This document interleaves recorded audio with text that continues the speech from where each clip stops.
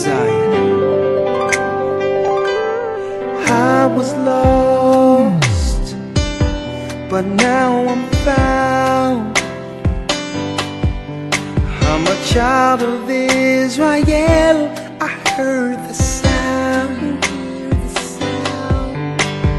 Please give me the strength to stand today.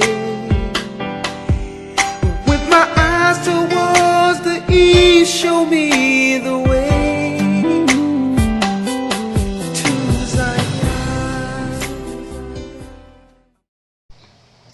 Hello, brothers and sisters. I'm back again for another Bible study, this time in the book of Daniel, that famous book that the Most High told Daniel to close up until the time of the end.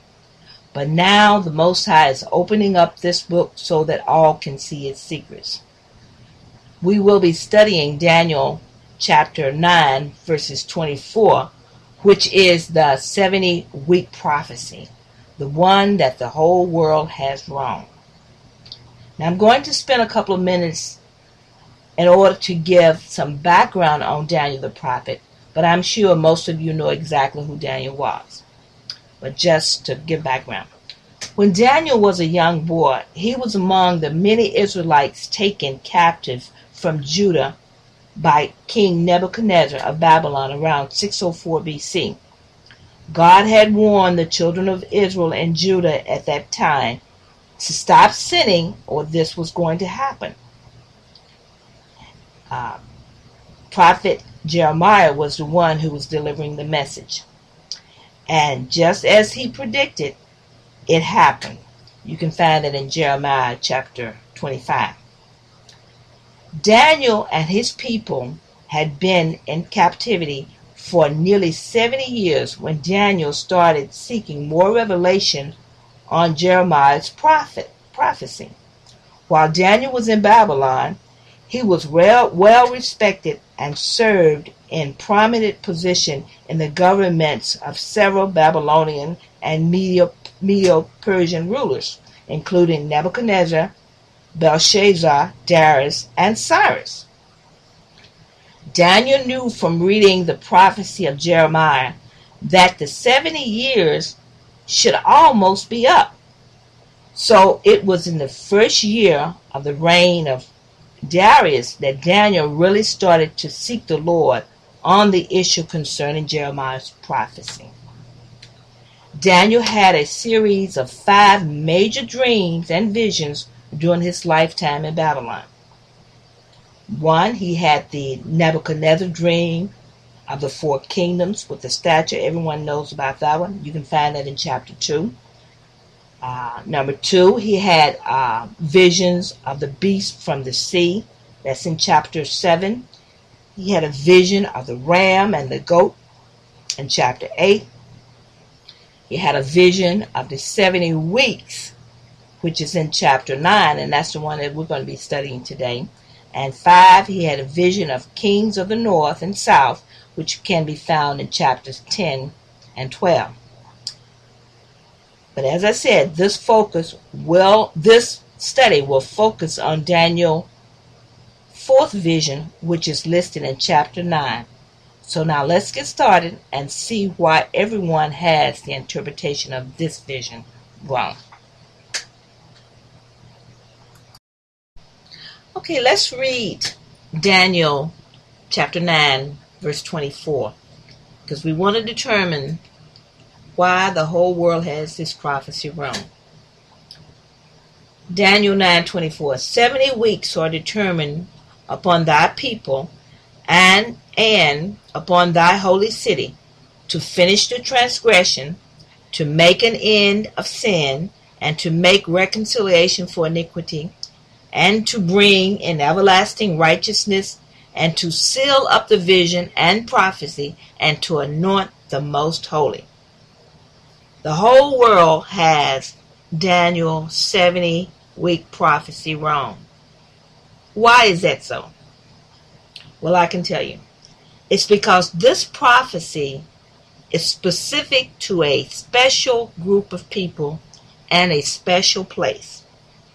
The people, Daniel's people, which are the blood descendants of Abraham, Isaac, and Jacob. And the place is the holy city, Jerusalem, the place where Christ was crucified.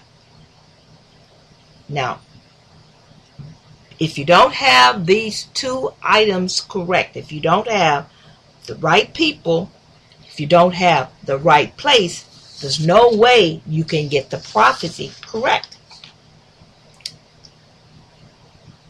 And because the whole world has been deceived into believing the lie which Satan has put forth, they cannot recognize who the true people of God are, nor do they know where the true holy city of Jerusalem is.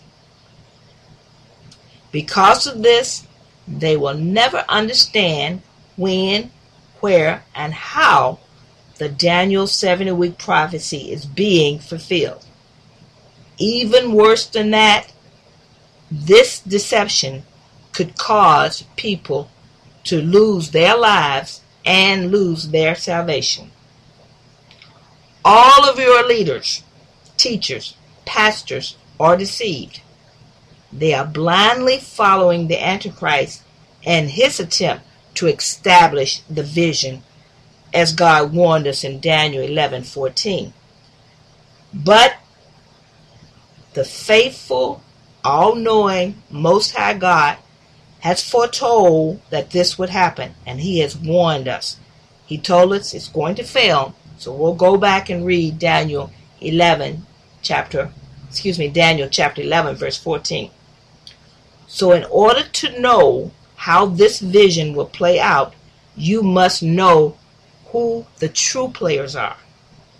You must know what the true holy city is, and you must know who are the true people, who are the true Israelites Daniel was talking about. The Most High was talking about in the prophecy. These are the two things that you must watch. You must watch the true Israelites, and you must watch the true Jerusalem site. Now, I know I said some pretty powerful things in the previous slide, so I guess maybe I should kind of put some limits on what I'm going to talk about. Well, in this video, I'm not going to explain all the counting details on Daniel's 70-week vision, because there are many websites and YouTube videos out there that do an excellent job on explaining the details of the 70 weeks, whether it's a week of weeks, a week of years, or whatever. Whether it happened, whatever happened after the 69th week, 67th week, what happened in the middle of the week, all those kinds of details I'm not going to address in here. But I do want you to keep in mind, when the Bible talks about a week, you can have several different types of weeks. You can have the regular 7-day week. You can have a week of weeks, which is 49 days, which 7 times 7 is 49. You can have what is called a week of years, and sometimes it's referred to as a sabbatical. Or you could have a week of sabbaticals, which is referred to as a jubilee. So again, I'm not going to kind of get into those details, but I do want to say that when Daniel was given the 70-week prophecy, by looking at how things fell in place, we knew that the prophecy was talking about a week of years. And so Messiah came at the end of 69 weeks. So that was a week of years, or 490 years. But I do want you to keep in mind that there were 6 things or 6 events that had to happen before this vision could be closed or sealed or basically saying that it had been fulfilled.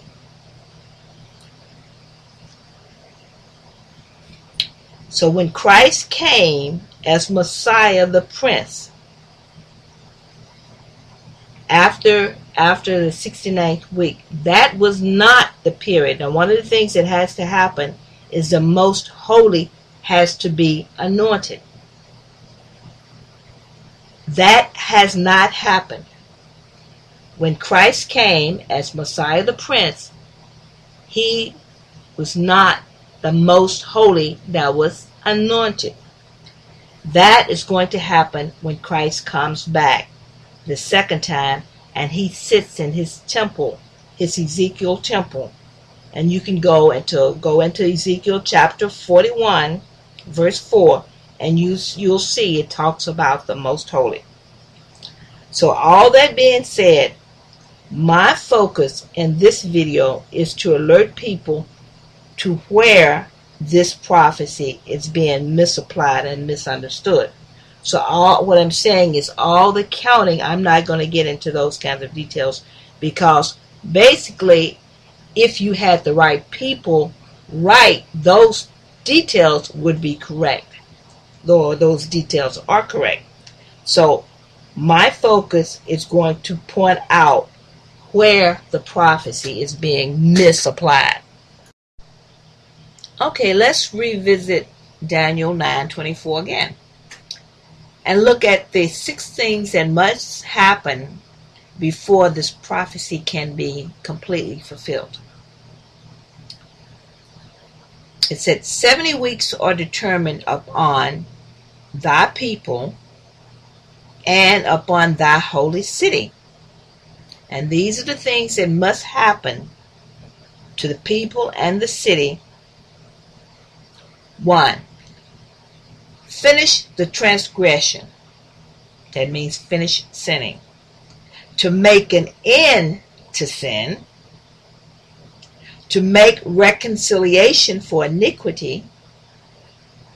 4. To bring in everlasting righteousness. 5. To seal up the vision and the prophecy. And 6. To anoint the most holy. These are the things that must happen before the prophecy of vision can be sealed up or be totally fulfilled.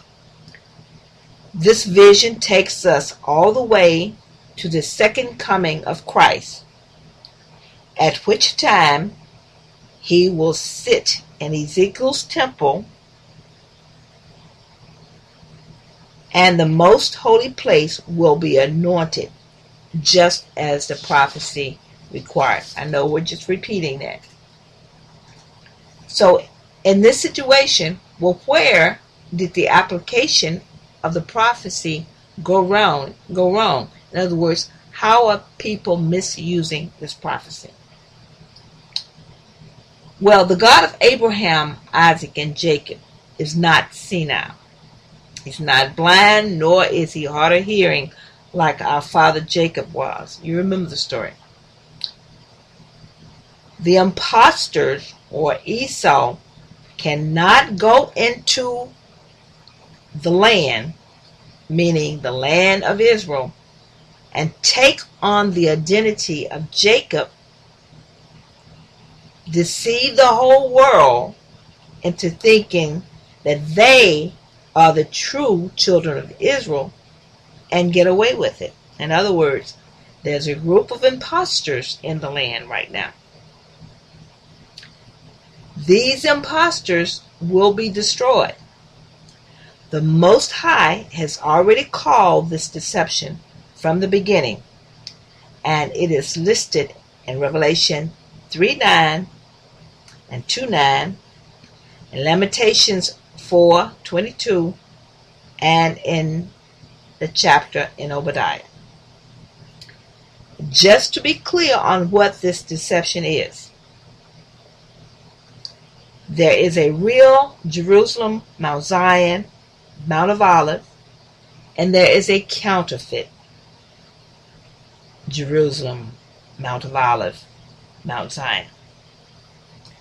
There is a genuine or a real tribe of Judah with the other 11 tribes, and there is a counterfeit tribe of Judah. These are impostors. These are Jews pretending to be the children of Jacob. These are the Israelis that are in the land now, and the Bible refers to them as the synagogue of Satan. And this is listed again in Revelation 2:9 and 3:9. This may seem harsh, but it is the truth, and the Most High is revealing this right now. And it's very, very critical and very important that people understand this. Now I'm going to give you information to show you how two Jerusalems came about. In the Bible, there are two Jerusalems mentioned. There were two locations called Jerusalem. One was inhabited by the Amorites. You can find it in Joshua 10:6. The other was inhabited by the Jebusites. And that's in Joshua 15:63 and Judges 1:21. One was located in the mountains. That's in Joshua 10:6. The other one was surrounded by mountains. You can find that in Psalms 125 verse 2 and Nehemiah 8:15. One, the children of Israel conquered when they entered the land of Israel, and that's in Judges 1:8. One is in Mount Ephraim. You can find that in Genesis 33:18, Genesis 14:18, Joshua 18:1, and Judges 4:5. I encourage you to look these references up, even though we will look at a couple of them in detail. The other is just north of Ramon, which is in the southern part of Judah.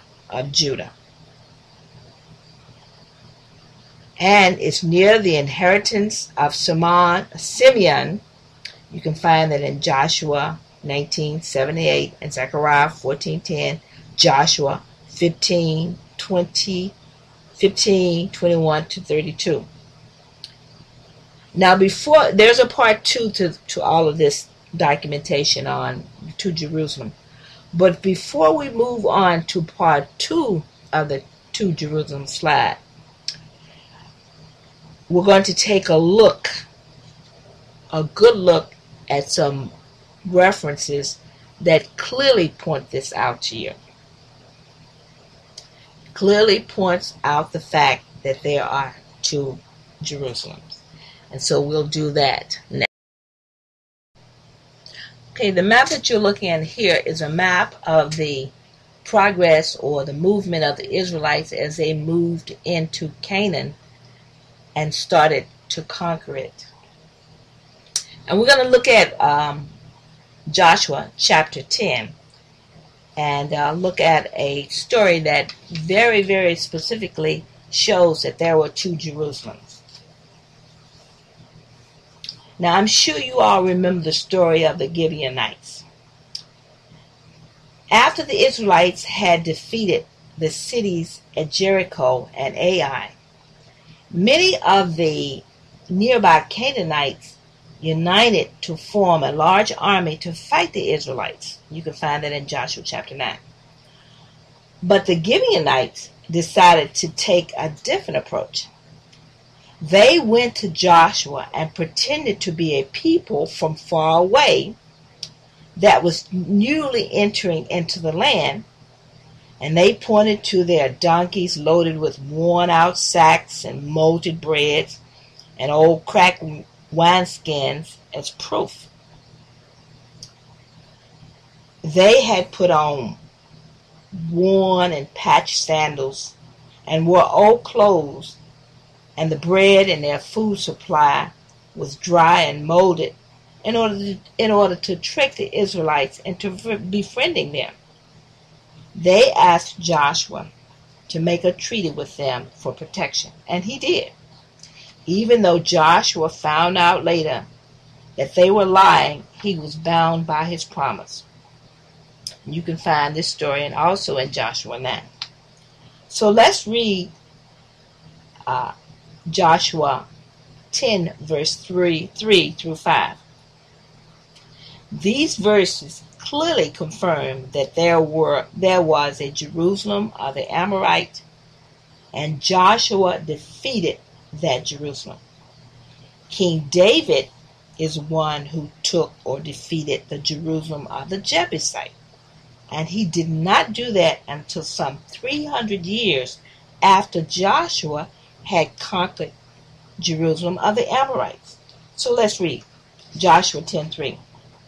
Wherefore Adonizedek, king of Jerusalem, sent Hiram, king of Hebron, and unto Param, king of Jarmuth, and unto Japhia, king of Lachish, and unto Debir, king of Eglon, saying, Come up to me and help me, that we may smite Gibeon, for it has made peace with Joshua and with the children of Israel.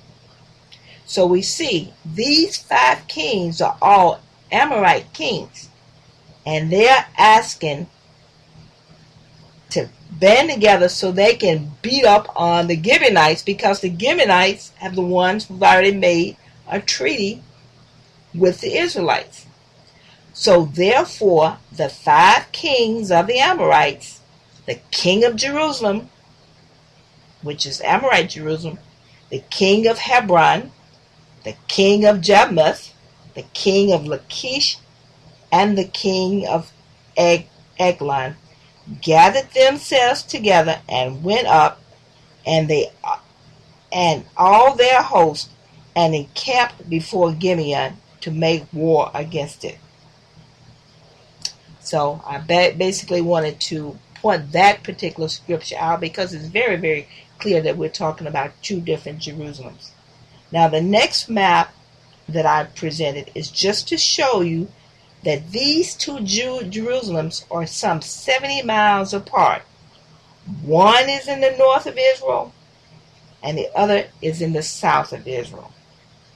And now we'll go back and complete part 2 of our slide on Jerusalem. Remember, we took a little bit of a detour to kind of show you some detailed scripture on that.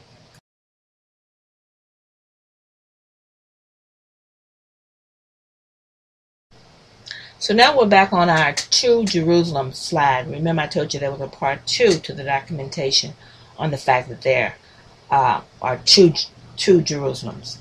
So in addition to what we've gone over already, one of the Jerusalem was a Jebusite fortress that King David captured, and it's the place where he set up his tabernacle to place the Ark of the Covenant, which was within the fortress or the citadel. One of the Jerusalem was the place where the house of Yahweh was, the place of the city of David, which was fortified by Solomon and other kings of Judah. You can see 2 Samuel 5:9, 2 Chronicles 8:11, 1 Kings 9, 1 Kings 11:27, 2 Chronicles. There are just many, many verses. Now this place was not where Solomon's temple was built, because that was built on Mount Moriah.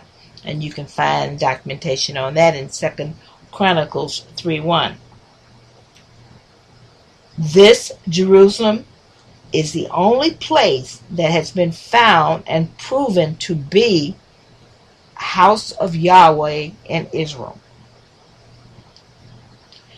None of this ever has happened with the Jerusalem of the Amorite, which is in the north.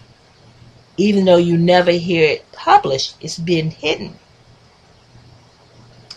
So in essence, we're talking about two different cities called Jerusalem. There's a Jerusalem of the Amorites, which is in North Israel, and there's a Jerusalem of the Jebusite, which is the Jerusalem of the south, the Jerusalem that King David had, the Jerusalem where Christ died. These two Jerusalems, or two cities, are about 70 miles apart. And I think we've covered most of this, but it's just amazing the amount of information on this, yet it's been totally hidden and kept from the people. So again, that's information on the two Jerusalems.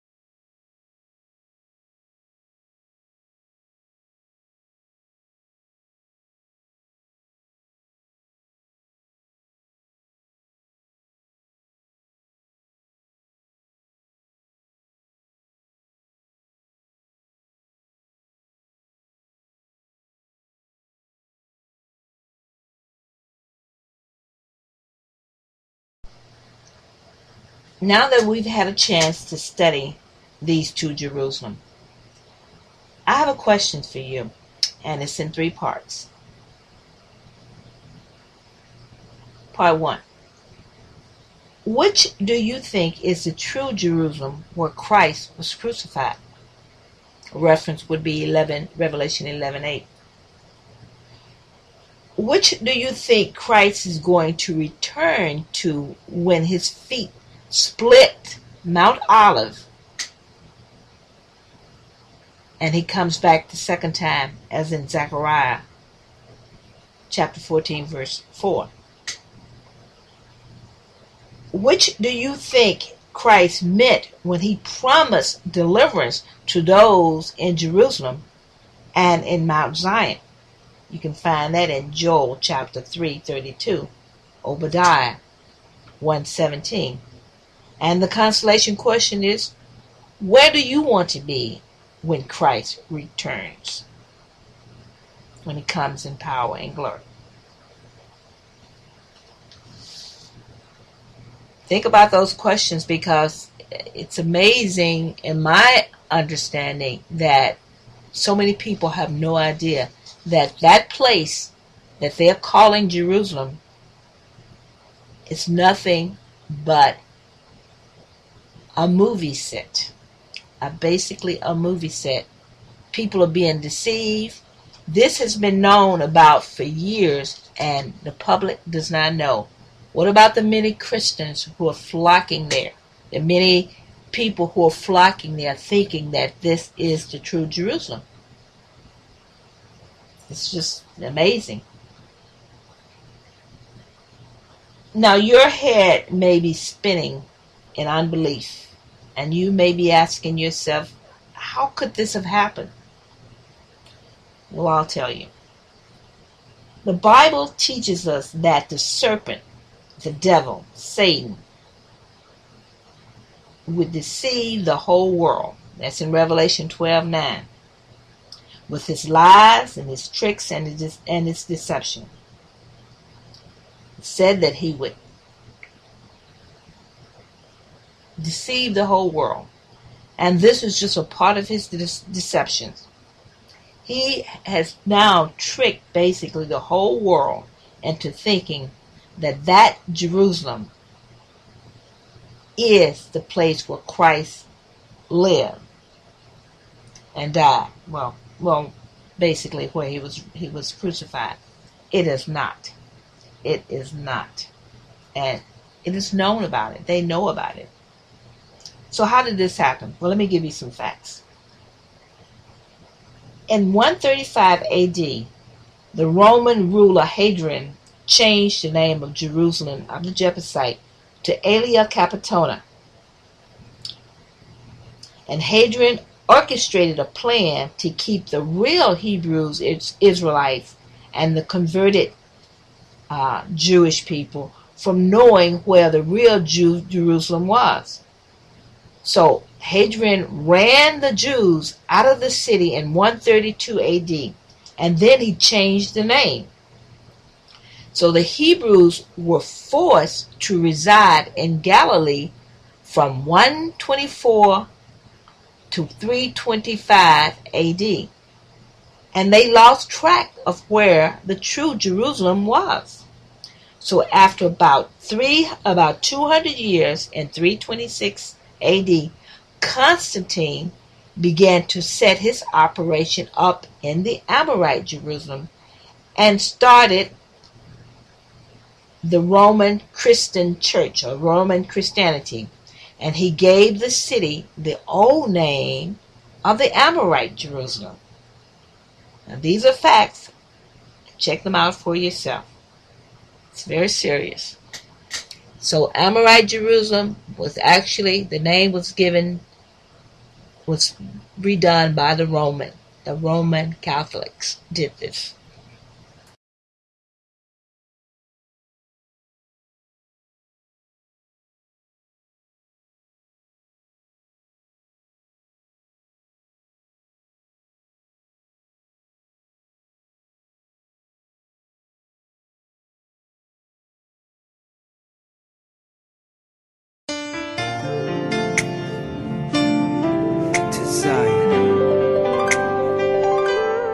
I was lost, but now I'm found. I'm a child of Israel. I heard the sound. Please give me the strength to stand today. With my eyes towards the east, show me the way.